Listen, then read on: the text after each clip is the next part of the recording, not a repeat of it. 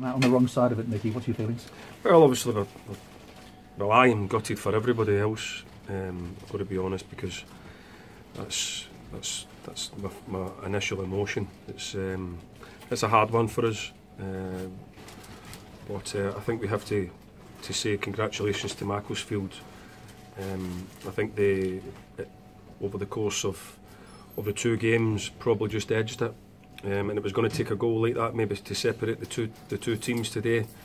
We just didn't maybe have that wee bit of cutting edge that we needed in that final third in order to gain any chances. I think we had Norris had a couple of chances earlier on where he's gone on the lad, and maybe in tight games, if it's going to go for you, they've got to go in.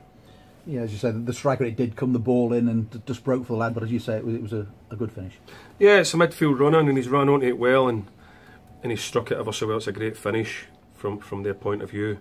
We'd be disappointed that we lose a midfield runner, and maybe that we don't deal with it a little bit better.